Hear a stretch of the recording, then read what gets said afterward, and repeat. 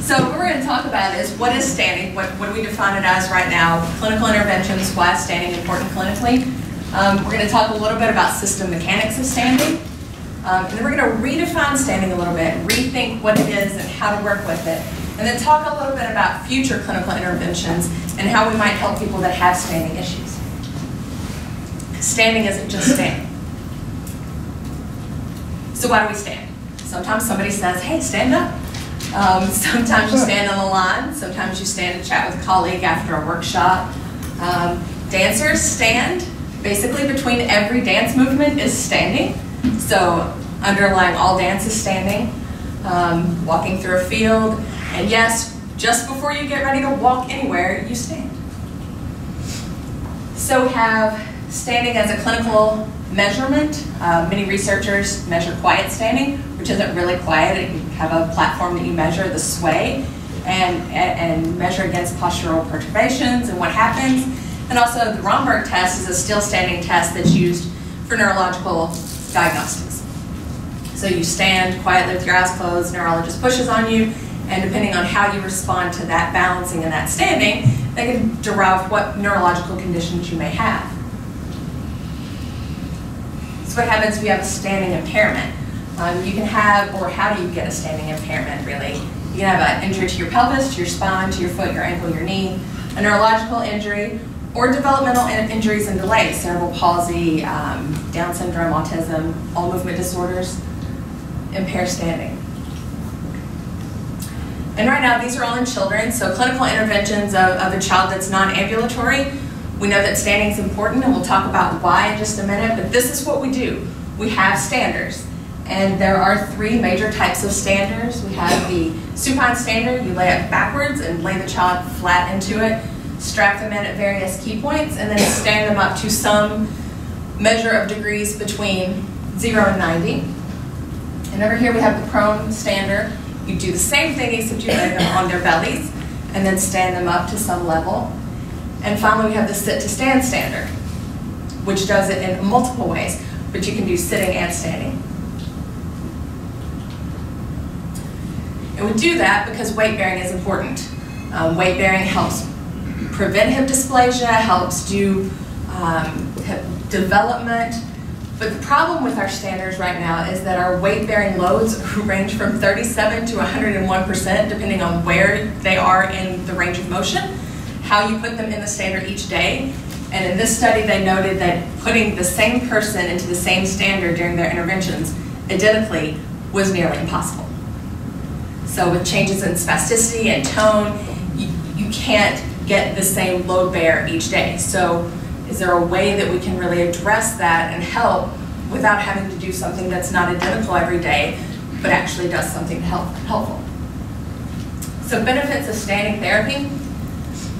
These things all happen when you're standing. So you get better expansion of the lungs, and that massages your heart better. You have peristaltic action of the digestive system is improved. Obviously, weight bearing improves your bone density, better elimination, and better digestion. So these, in addition to just helping the hip joints, are all reasons to stand. And if you get to stand and you walk every day, the more you do it, the better off you are health-wise.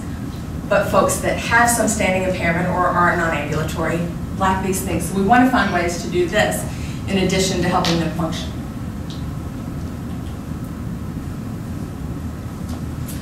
So this is how development happens, or how standing occurs, and we're not going to go through each of these steps of the development of standing and walking, but you can see various stages in development of the creation of standing. And that happens through the process of system mechanics. So the first thing that happens is you have a sensory or environmental input. And it might be mom as they're breastfeeding, or the floor as they're looking, or the object going by that they can see for the first time and they start to turn. So that stimulus creates a movement. And when they move, the next thing they have to do is create a balance and a counterbalance within the system to not fall over. And it's a learned thing. So they do the prop sitting to look, or when they go to all fours, they have the four and then they start to rock. So you have your development of balance and counterbalance. Another key development to movement is the opposition of gravity. So if you can't oppose gravity, you can't move, you can't do anything. And when we start to succumb to gravity, we start losing our gait, we start losing our ability to walk, we start aging poorly, or the process of dying really kind of starts when you cease to oppose gravity. So opposition of gravity and development is key. And then after you go through those steps, you kind of refine that movement and get a new vocabulary of movement, a new piece, a new word of movement. So now I can move my arm this way, or now I can prop right here and know how to do this. So the next time you get an environmental stimulus, you can refine that and do something to, oh, now I can reach over here this way, or now I can do it over here too and do this way. So you get to refine that and increase the complexity of your movement vocabulary. So all movement requires rotation. And if you watch this little boy, there is rotation in every joint, through the pelvis, the knees, the hands, the eyes. There's articulation in the spine. Everything requires rotation to move. So if you don't have rotation, you are not going to move. And you're not going to oppose gravity without rotation. So when we've been figuring out movement and how to calculate movement, what to do, and let's say a simple thing like kicking a ball, we usually think of this. We want to know the acceleration of the leg. It's the change of velocity over time. That seems pretty easy. But we're failing to account for rotation. So when you add rotation, you have to do angular velocities. And when you have angular velocities, then you introduce torque. So now you have to account for torque, inertia, angular velocities. It gets more complex, but you're actually accounting for all that, and it moves, because when you kick your leg, your femur rotates, your knee rotates, your fibula, tibia both rotate, your ankle, your tarsals, your metatarsals, the whole thing, all of them have rotation, individual rotation. So if we're ignoring all of that, we're not actually accounting for movement. So any intervention that we're doing, like standing or standers, we're not accounting for the rotation in those joints, and we're not allowing the sway of the movement that we need. Because nobody actually stands completely still, there's always a sway. But when we lock them in, you can't sway. So what do we actually think standing is? So previously, most people think standing occurs from the feet up. Obviously, the pelvis is involved, but really, standing starts at the pelvis. So during development, the developmental milestone that we consider tummy time is actually the pubic bone strike. So it's where the pubic bone strikes the ground, and then that's what actually lifts the head in opposition, as opposed to it being a muscle load lift system of the head and neck. So it's the opposition to gravity and counterbalancing through the system. So that's the same thing when you stand. Your pubic bone actually pushes towards the floor. And then we have Newton's third law, so every action has an equal and opposite reaction. And this is your customary, I'm standing, so the floor is pushing up on me the exact same amount I'm pushing on the floor. But if you rethink it from the pelvis, you actually have this, I'm pushing down on the floor, this applied force through the floor in response to gravity, and then all of this is in opposition to gravity. And so now you have a neutral system. If you're calculating this way, you have a neutral system that can go in any direction. I can go this way, I can go this way.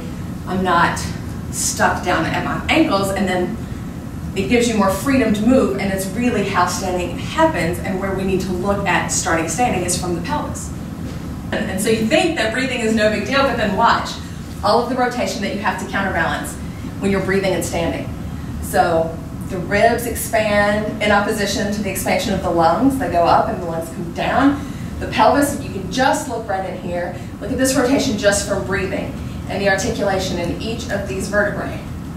And it's going to swing around to the back, and you'll see that even more clearly. But this is all movement that's happening when you're standing and breathing. And you have to counterbalance all of this movement to stand. So if we're not accounting for that, then we're not actually doing justice to the system, because we're actually asking it to do something static, and it's doing several things at the same time that are not static processes at all. Standing is actually a movement. So here you can see that it's really subtle. The shoulder even rotates to the scapula. But again, all of this movement in the spine that's not necessarily appreciated from just standing and breathing. And it really makes you think about what standing is, and the Parkinson's folks succumbing to gravity, or Alzheimer's patients succumbing to gravity, aging as in and of itself. The change in osteoporosis as they start to bend over and lose this articulation in the spine. So we're losing standing, and then we're losing breathing, and then we're losing all of those benefits from standing. So we need to work on clinical interventions to improve standing and help both the children, which is where my focus is, all the way through our aging adults. So we have to counterbalance breathing and other endogenous things. We have to accommodate our sway that we have just by nature. So if I'm swaying this way, my body has to help me come this way, because if I go same, I'm going to fall over. So all the time, we're counterbalancing those things. And then everybody has some little glitch in their system. Some things happen to all of us, and there's some little spot that we don't rotate as well as we should, or it's just not as free, or I'm walking through a conference with a 25-pound bag, and I'm just standing here, and so I've got 20 pounds on this side, and I've got to counteract just to stand here and do this. So you have things to work around all the time. So these are the three things that we really have to incorporate just to create standing and every other movement. So we come over the system, we have Newton's third law, we counterbalance our endogenous stimuli, sometimes external stimuli as well. So what can we do? How can we shift our clinical paradigms? What can we do to help standing in a different way? Because obviously strapping them in a passive stander isn't going to work, even with our adults, our paraplegics. It's a static thing. So through the use of mechanism with gentle touch, you can join with the system, and then you can create a movement, and you can tell, in this case, this person is able to be told, you can tell them to use different things, and as the video goes, you'll see telling them to use different muscles to feel what it's like. To lean forward and oppose gravity in one way or the other way. I'm not running video. To sit down. To stand up. All things that you can do, and if you have somebody who can't do these things, you can create the position behind them. So with a child that has cerebral palsy, you can sit behind them and create these rotations and take them through those steps. And then with aging, you're really kind of going backwards through the developmental processes to create those experiences again, remind the system how to do those things and work around the glitches that you may have developed along the way. Again, using different muscles and different ways to go. Different places. So you can see, like, again, standing starts in the pelvis and comes through it.